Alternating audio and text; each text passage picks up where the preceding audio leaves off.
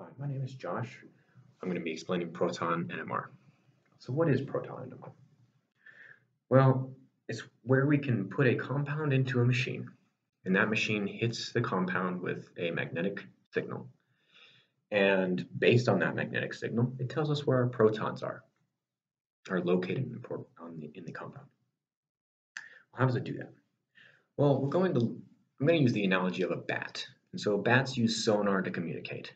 And so when they give a little squeak, they wait for that squeak to come back to them. And however long it takes, they can judge the distance of different objects based on how long it took. Proton NMR is much like that. We judge where something is, where a proton is, based on the strength of the magnetic field that goes through that. And so here we have C2H5OH. Well, that's nice to know what things are in that compound, but we want to know what that compound actually looks like. How is it going to react with other things? So here we put our we put our compound into our machine. All right, and it gives us this graph. We've got a couple of squiggles here, we got a couple of squiggles here, we got one squiggle down there. We see we got 3H, 2H, and 1H. What do those mean? Well, that tells us how many hydrogens it has in that certain spot. And so we say our 3H has 3 hydrogens in that spot. Okay, that's one signal. So what's that mean? We've got 3 hydrogens for one signal. That means all the hydrogens are in the same environment. So to have 3 hydrogens in the same environment, we could have something like this.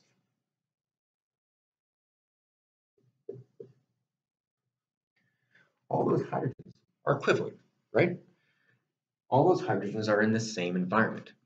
But you're saying, how do we know that's what it looks like?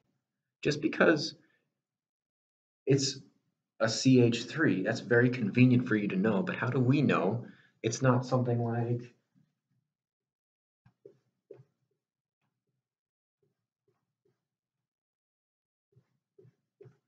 how do we know it's not something crazy like this? Well, that's where we come to our peaks here. Now we can see we have 3 peaks. We're going to go back to our bat sonar analogy. If a bat is flying through a room, and that room has a red chair, a purple chair, and a green chair, but all those chairs are the same shape, that bat's going to peep, and all those chairs are going to look the same, even though they're colored different, even though they look a little bit different and they're different from each other. It's going to know all those chairs are the same.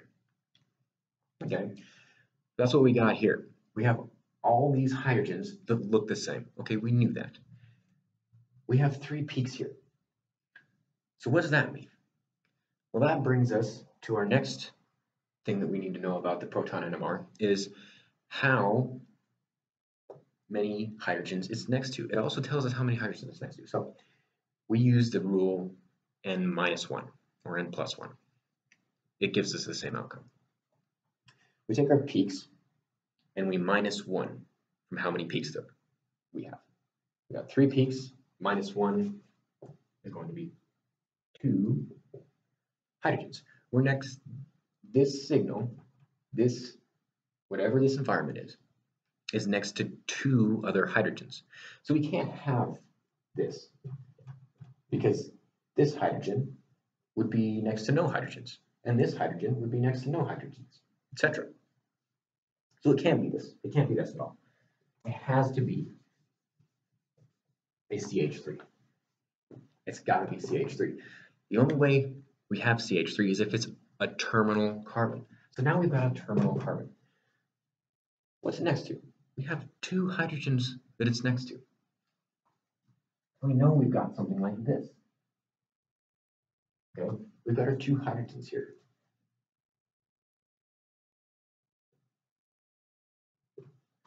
All right, we have our 2 hydrogens here. Okay, so we know we've got our terminal, we've got two hydrogens. So that's the beginning of our structure. We see that up here we have C2H5OH.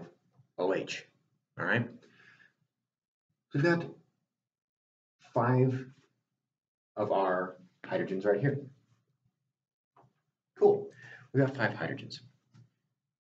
All right, so where's our other hydrogen? Well, we see down here we have 2H, we got 1H. So what does that tell us? Well, this tells us we've got 2H.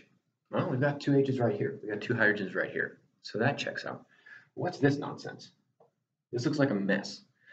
Well, normally when it's all squashed together like that, they'll give you a little window that's a zoomed in picture of what you're seeing, and it will show you you've actually got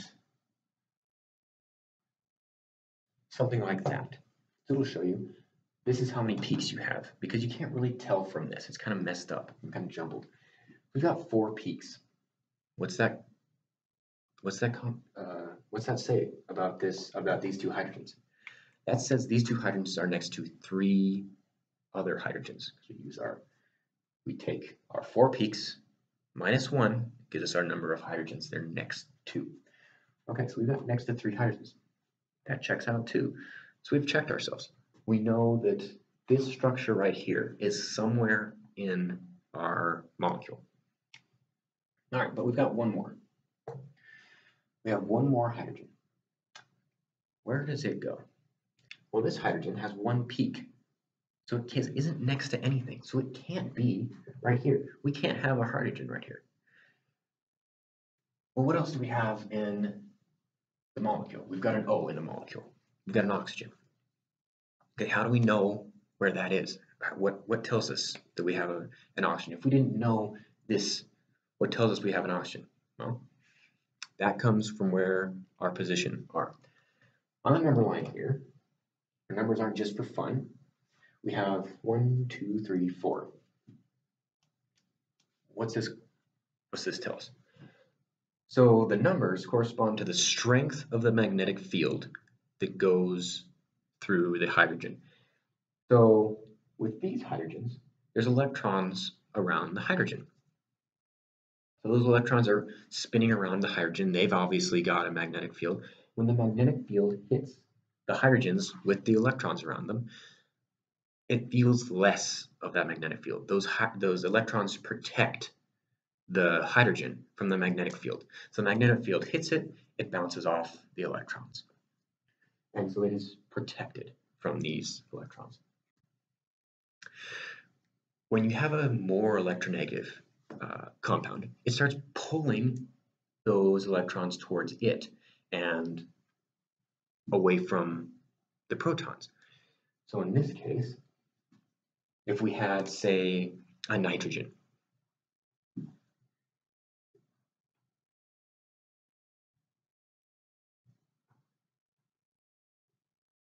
so you've got NH2. So you've got NH2. So the nitrogen is going to start pulling the electrons away from the hydrogen. And so when the magnetic field comes to hit that proton, the hydrogen is going to feel more of an effect of that magnetic field because it's pulling those electrons away. So it's taking the electrons that would normally protect or shield, we call it, those hydrogens, and the hydrogens are feeling the full force of the magnetic field going towards them. All right. What does that tell us? How much of a magnetic field is it feeling? Well, right here we've got 4, and it's usually a scale up to 11 or 12, depending on what kind of groups you have on the end. Like our carboxylic acid will be way, way, way downfield. We're over at 4. In between 4, there are several things, and I've written a few of the things that it has down here. So a CH3 is going to be between 0 and 2. Well, that checks out because we have our CH3 between 0 and 2. right over at 1. Very close, usually very close to 1. All right, some of the things we have are CH something. A CH is connected to some group. Okay, that doesn't tell us a whole lot. A CHO is also between 3 and 5. That tells us a little bit more. That narrows it down. We've got an OH group is anywhere between 1 and 5. That's not very specific either. But we see that we have 2 hydrogens. We know that this is correct. We have 2 hydrogens next to 3 hydrogens. So that all checks out. And then we've got it over here, it's about 3.5. Well, a CHO lands about 3.5, or a hydrogen is connected to a carbon that is connected to an oxygen, lands about 3.5. Okay, so that kind of tells us that we've got an oxygen right here, because we got a group that's next to 3.5. Well, what else is up here right next to it? We've got 1 hydrogen next to our oxygen that's also next to nothing else. So how do we get a hydrogen next to nothing else? It's on the other side of this oxygen. So now we've got a hydrogen that's next to an oxygen, it's not next to any other hydrogens. So that one checks out also. So this is probably the structure of our molecule. So those are the basics of it. To recap, we have count how many hydrogens you have. We got 1, 2, 3, 4, 5, 6 hydrogens. Count how many signals we have. We have 1, 2, 3 signals. We have 3 different environments in this. And then we need to count the peaks on those signals to tell us where those hydrogens are. What are they next to? We call that spin splitting. So what are these signals next to? And then finally, where on the graph do these signals fall? And what are the groups associated with those signals? I'm going to be right back with a little bit more of a complicated compound. All right, I had to extend it a little bit. But what do we have here? We have ibuprofen. Now this molecule we would not be able to figure out the structure. That's based on the proton NMR. We'd have to have carbon NMR, we'd have to have an IR. But in this case, we're just going to use this to build our hydrogen NMR. So our first one, right here, whoops, let's use a cleanup. Right here, we have CH3, CH3, and CH3. Okay, these are all in the same environment, and they're all CH3s, so we know it's going to be close to 1. We're going to have a peak probably right down here, okay? But connected to that peak, we're going to have 9 hydrogens, okay? We got 9 hydrogens here. What's next? Well, we've got 2 more hydrogens here. We got 2 more hydrogens right there, okay? Well, that's also connected to, it's also right down here. That's also going to be low on the table. And it's next to how many other hydrogens? It's next to 9 other hydrogens. Okay, so we have 2 more hydrogens that are going to be close to it, and we're going to have another. We're going to have a bunch of lines here. 1, 2, 3, 4, 5, 6, 7, 8, 9, 10. Okay, so we've got a bunch of signals right here.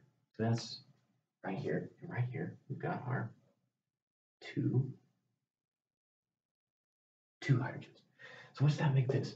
Well, since this is 2 hydrogens, we know we have to add 2 more peaks here, because n minus 1 or n plus 1 will give us 3. So this 2 hydrogens plus 1 give us 3. What else do we have? Some hydrogens. Well, we've got another hydrogen here. We've got another hydrogen here. We've got another hydrogen here. We've got another hydrogen here.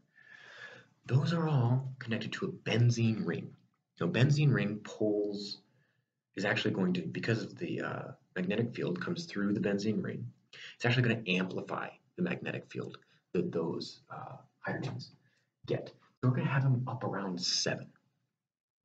So how many do we have here? We have 2 and 2. Are they in the same environments? Well, these two are in the same environments. They're right next to these and an H2 and this other half of the benzene ring. So these two are in the same environment. So that's going to be one signal. We're going to have one signal right there. Okay. Have a signal right there. It's next to 2 other hydrogens. That doesn't have any hydrogens here. Next to 2 other hydrogens. So we're going to have 3 signals here. Now what about these two? Well, they're almost in the same environment, so they're going to be very close, but they're not going to quite be there. Oh, make sure we write our 2 hydrogens here. Going to be very close, but they're going to feel more of a magnetic pull than these are. So we're going to have another signal right here, and another 3 hydrogens right there, because it's next to these 2. Yeah, another 2 hydrogens. All right. So making our way, we've got this hydrogen. Got a hydrogen here. Well, that's next to this benzene ring, and it's next to carboxylic acid. All right. What that tells us is it's going to be farther downfield. Okay. So we've got 1 hydrogen here, and we've got 1 signal, so that's going to be probably around here. We just got 1 hydrogen. And how many hydrogens is this next to? Well, it's right next to this one, which is another CH3. So we've got 4 signals here. All right, what's this next to? This is another CH3. It's going to be downfield because it's not really next to any of this, but it is close to these, so it's going to be higher than this. So we're probably going to put it right about here. We got a CH3. So it's less shielded than these 2, but it is more shielded than this is. So we're going to put it somewhere around this area. It's next to 1 hydrogen. So we've got 3 hydrogens. We got this signal right here. Boom. And we have 3 hydrogens here. And it's next to 1 other hydrogen. So we're going to have 2 peaks. Moving on, we've got no hydrogens here, but we do have a hydrogen here. This hydrogen is connected to a carboxylic group. And the carboxylic group is very obvious because it is all the way on the other side of the spectrum here. It is all the way right over here. All the way right over here. Because it's so deshielded. That carboxylic group is pulling so much on those electrons that it really feels a lot of the force of that magnetic field. So we've got it all the way over here. And so that's how we would build our proton NMR. So kind of working backwards because we can't really tell what the structure is with just a proton NMR, but we can see where all of the signals lie. So to sum it up, you need to know 4 things. The first is the number of signals. How many signals do you have? Oh, I forgot. We have 1. Mark this for 1 hydrogen. How many signals do you have? Second, we need to know where those signals are, where on the spectrum they are, what kind of and what groups do those numbers correspond with. We need to know the integration of the signals. So the integration, how many hydrogens are in those signals? What's the number of hydrogens in those signals? That's all that means. How many hydrogens are in each of our signals to tell how many hydrogens we have to make sure we count all our hydrogens. And then finally, we need to know the spin-spin coupling, which is just all of these, what are the number of peaks in each of these signals? What are they next to? What other hydrogens are they interacting with? We can use all that as puzzle pieces to put them together. And so when we have something like this, that's very easy to tell. It's just going to have multiple H3s. It's a multiple of 3, so we're going to have multiple H3s. We're going to have multiple terminal carbons. We're going to have something like this. That's an easy structure to know, especially when it's only got 3 peaks. You know it's right. It can only be right next to 2 more hydrogens. So this structure right here, we know we have it somewhere. Something we've got like this, the only thing up there. Many of these other places, there's a lot of things that can be between 1 and 5. But the only thing this high is a carboxylic acid. So we know we have to have this group here. And when you have the number of carbons and the number of hydrogens so close together, there's not enough hydrogens to make all those carbons happy. So we know we've probably got a ring of some sort, probably a benzene ring, because there's so few, the ratio of hydrogens to carbons is so small. We've got 2 oxygens, so we know we're going to have some more stuff, possibly between 1 and 5, but if it's a carboxylic group, we know where both of those oxygens lie, so we know we've got both of those oxygens taken care of. And so if we know we have something like this, a terminal, we have a carboxylic group, and we have a benzene ring. The rest is just trying to fit where these things get together. We're trying to figure out where does this one go? What can make this one be next to 9 other hydrogens? Or where does this one go? What can make this be next to 3 other hydrogens? Or where do these go? What can make those good?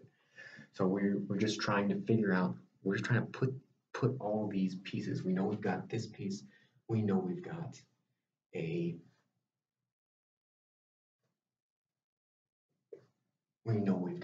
carboxylic group, we know we've got a terminal group, and we know we've got a benzene ring.